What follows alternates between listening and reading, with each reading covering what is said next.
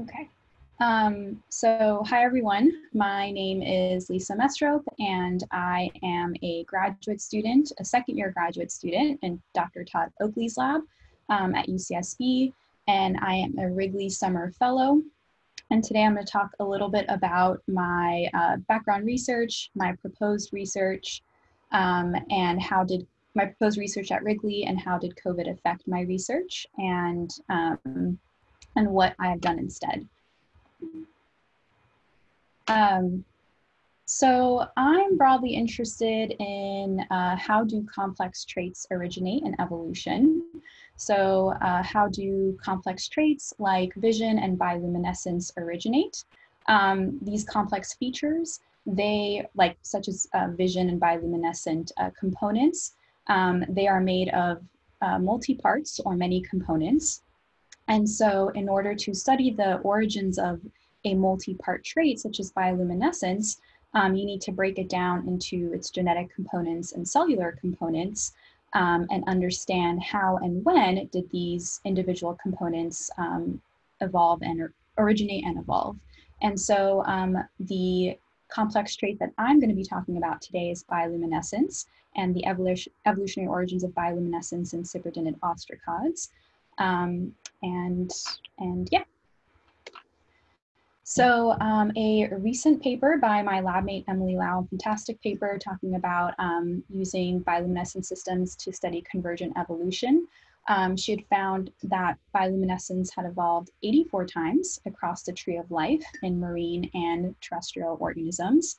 And bioluminescence could either be autogenic, so meaning that the organism itself produces the bioluminescence, or it could be bacteriogenic, where the organism has specialized secretory glands that house luminous bacteria and produce the bioluminescence.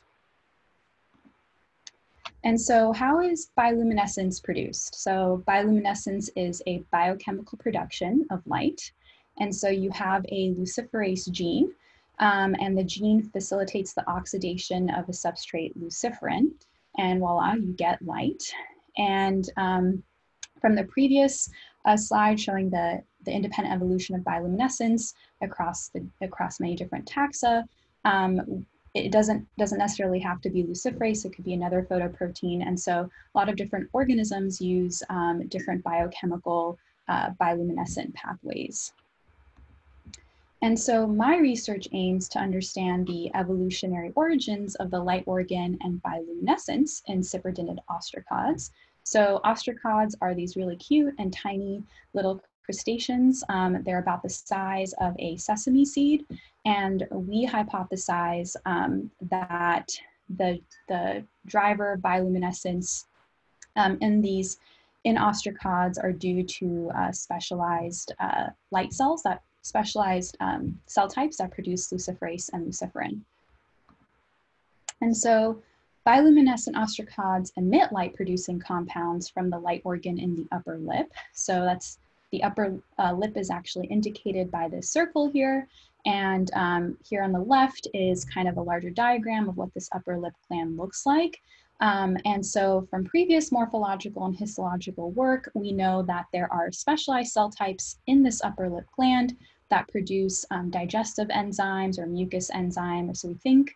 And the cell types itself is really large and long. So like these individual cell types here, they're about 300 microns in length and 100 microns in width. And they are secretory cells, and they have these little nozzles at the end that allow for the secretion of the secretome. And so in bioluminescent ostracods, there are specialized cell types that individually produce the luciferin and luciferase.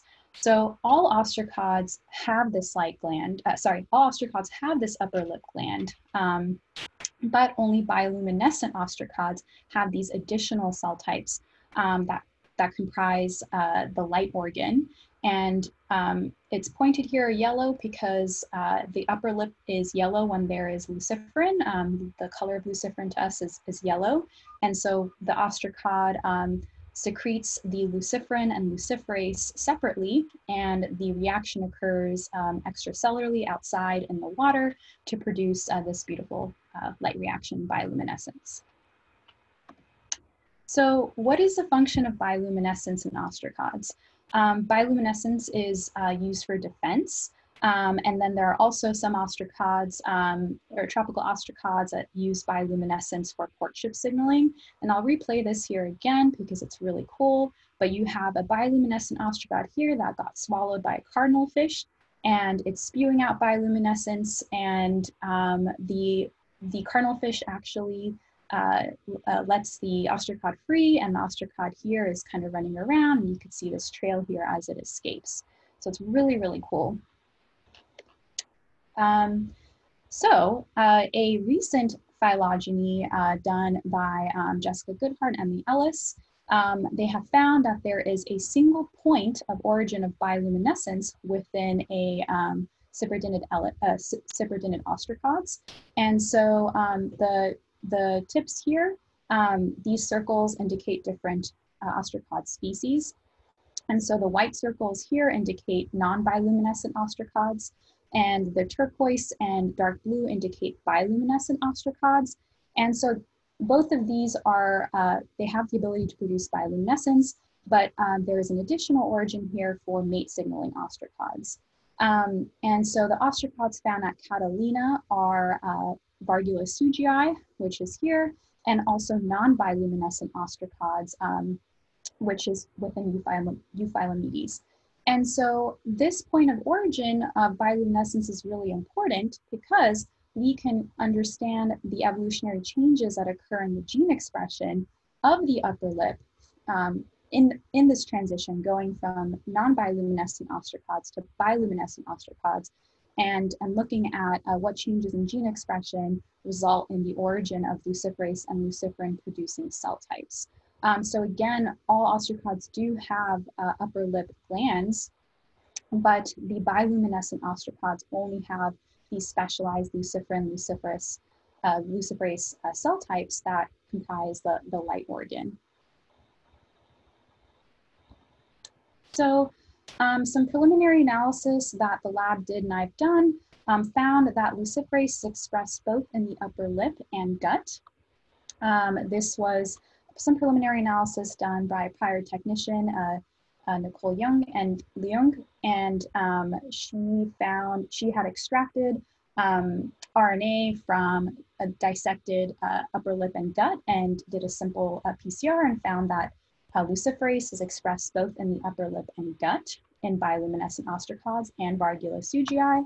Then I did an antibody staining with the luciferase antibody, and here's just kind of give you a little diagram showing the orientation of the section that I had done. And here are the gut cells over here. And I had found that luciferase cells, which are indicated by the yellow arrow, were being localized to upper lip cells in the upper lip and in these globular-like cells here on the right in the gut.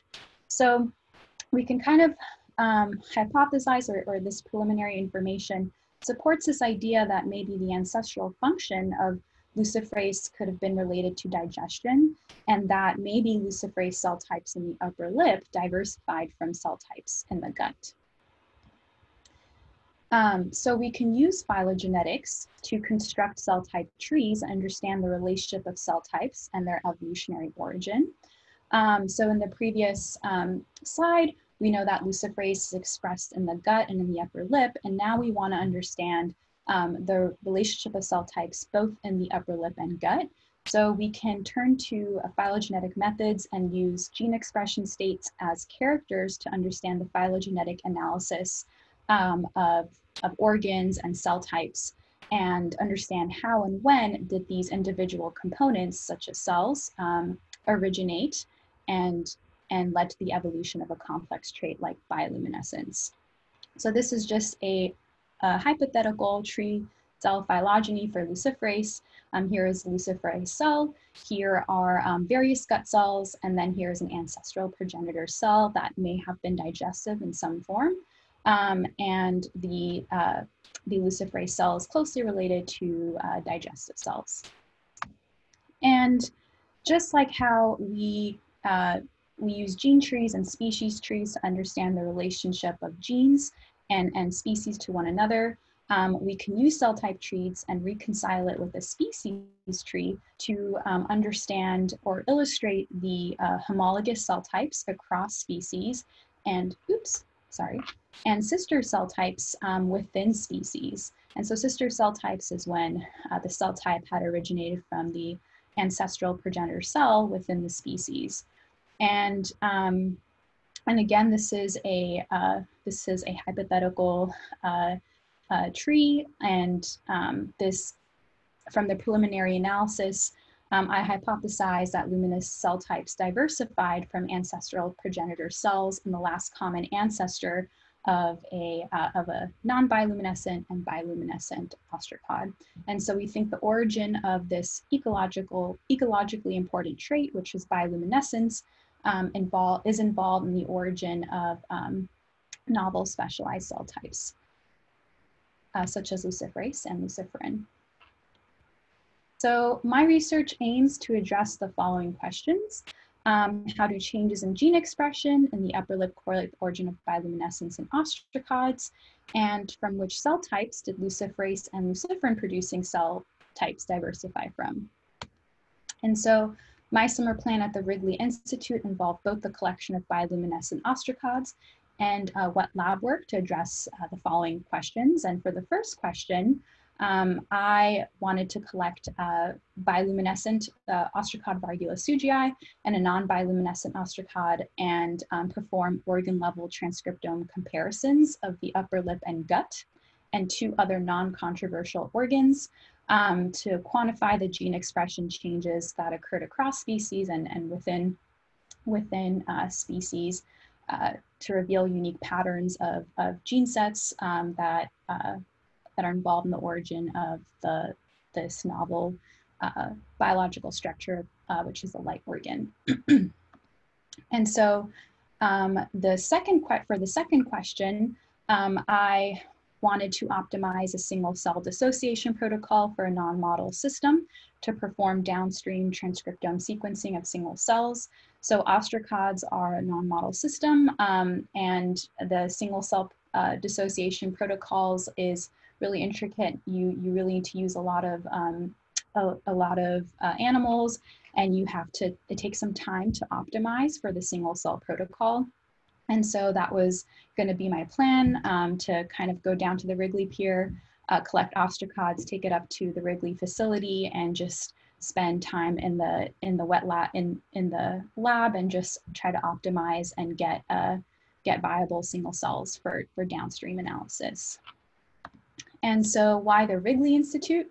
Well, the bioluminescent ostracod Vargula tsujii is the only bioluminescent species found in the Pacific coast of North America, and the Wrigley Pier is the only location known to consistently have high populations. This is a paper from prior postdoc Jessica Goodhart, where that we had found that really the high abundance occurs next to the Wrigley Pier at Wrigley Institute. And the blue points here refer to location where Vargula tsujii were found but not cultured. And a lot of the red dots here indicate that they went out to go sample there, but there was no Vargula tsujii found. So yeah, the Wrigley Pier is amazing to do my research thesis because you've got copious amounts of Vargula tsujii present and also non-luminescent species, which would be great as an outgroup for my phylogenetic analysis. And so how do we collect bioluminescent ostracods from the Wrigley Pier? We make these PVC tubes, and we put some mesh filters on the sides. We place some bait, such as chicken liver. They love chicken liver.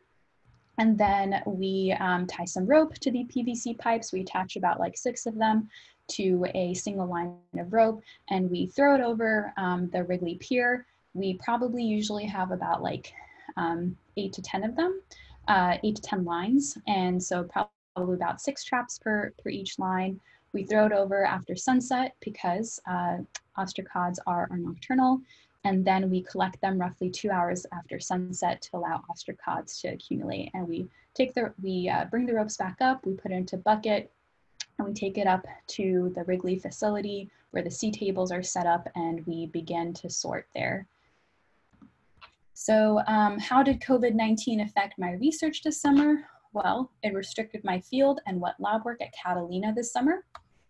And so I turned to computational work and available data to work on my project.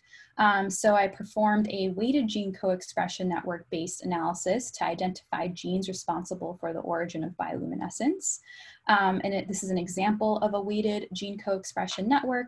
This diagram is from the creators of the WGCNA algorithm.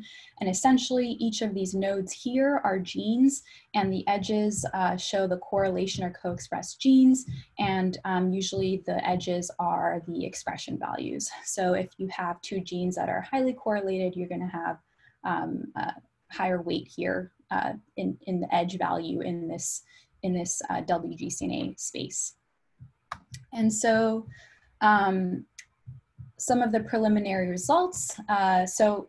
Backing up a little bit, prior postdoc Jessica Goodhart, Gigi Minsky, an undergraduate, and Michael Drummond, another undergraduate, collected expression profiles of Vargula tsujii of the upper lip, of different developmental stages, and also of whole Vargula tsujii under different environmental conditions. And they sequenced the expression of all of those stages. And then we generated a weighted gene co-expression profile for Vargula tsujii. So here is a network module for luciferase. The luciferase gene is actually this yellow dot here, and the red line indicate all the edges that are connected to the luciferase gene.